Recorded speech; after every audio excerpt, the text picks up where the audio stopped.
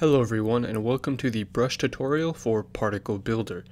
Today we're going to create some cool particle effects and I'll show you how you can speed up your workflow using Particle Builder. So I have here this image of a motorcycle rider and we'll go ahead and create a new composition. These settings look good. Click on OK and I'll go ahead and bring in the layer and I'll scale it down to fit better inside the composition. And the goal is to have particles coming off the back end of him because he's coming in this direction and we want to show the speed with these particles. So go ahead and select my image and over in Particle Builder we'll find a particle we like. And we want to make sure this particle has the brush setting. So this one right here has brush. So I'll go ahead and click on the brush button and you can see it changes to apply brush. And it also opened up our layer and pre-composed it, and now we need to go ahead and draw where we want the particles to be. If you're using After Effects CC 2015 or before, you'll need to select the brush tool yourself, but if you're in CC 2017, it will automatically select it for you. So I'll go ahead and increase my brush size here, go ahead and make it circular, and now we can go ahead and draw our brush strokes. So I'll go ahead and draw them just along the edges here. And sometimes you'll have to tweak the hardness and opacity of your brush to get the look you want. And now if we go back over to Particle Builder, you can see if we hover over other particles, they say apply brush, but they're grayed out. So it shows us which one we're actually using. And once we have our brush, we'll just click on apply brush. And now it's going to generate our particle composition for us. So let's go back to our main composition and have a preview. So you can see we've got a nice particle effect happening off the back end, but we want to adjust it so it actually looks like he's flying to the right of the screen. Right now they're just floating upwards and it doesn't really look that great. So inside of our main comp, we'll go into this composition here and you can see we have a null called control settings. These are the same settings as the particle settings inside of Particle Builder.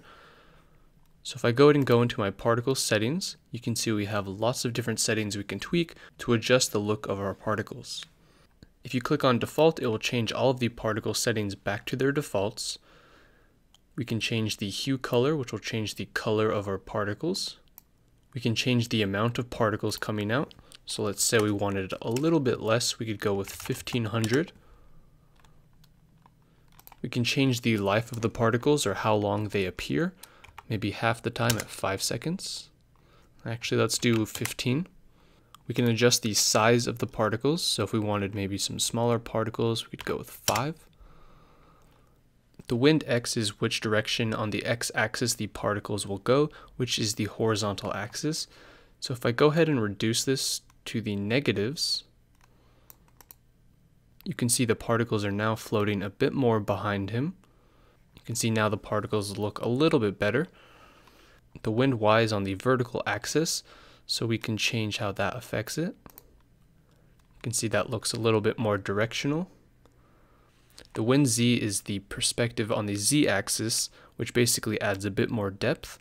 So if I increase this a lot to see the difference, you can see that changes the look. If we go to the negatives, you can see it looks like that. The speed is how quickly the particles are flying. So if we want to, we can increase the speed to maybe 5. And we also have a cool option called wave. The lower this value is, the more straight the particles will be, and the higher the value is, the more wavy and distorted they'll look. So if we turn this down to like negative something, you can see they're very straight. So if we turn this down to say 0, our particles are going to look pretty straight. But if we increase the wave to say 300, they're going to be very natural and organic looking.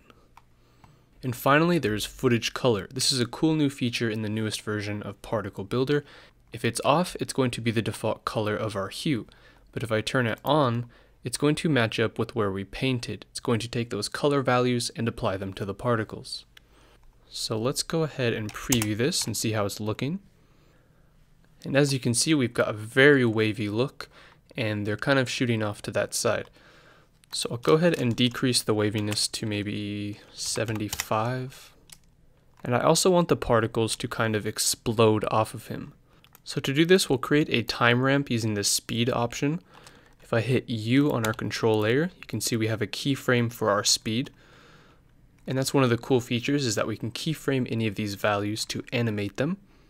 So I'll go ahead and move this keyframe towards the beginning. And I'll go ahead and change the wind settings here. And increase the amount. And I'll go ahead and apply some keyframes to the speed effect. And hopefully we can get a look that looks like they're exploding off of him. I think that's a bit too many particles.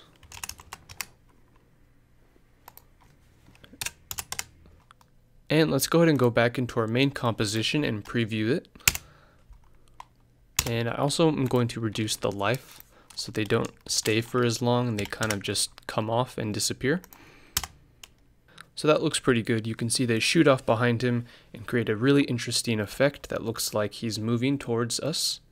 And one more thing is, if you're a more advanced After Effects user, you can animate your brush to do even cooler things. So we'll go into the composition particle builder generated for us. We'll turn off the shy switch, and we're going to unlock and go into this emitter comp. And on the top layer, which is our matte, you can see we have a paint effect. So if we bring down our effects and paint, you can actually do things like animate your brush path as well as your stroke options to create cooler effects. So just a quick example, if I animate my start time and we go ahead and preview that, you can see we can create a sort of animation where the particles start at the bottom and go up to the top. So you can go in and adjust your brush settings to create even cooler looks. And that's it for this video. I hope you guys enjoyed. That's how to use the brush feature inside of Particle Builder.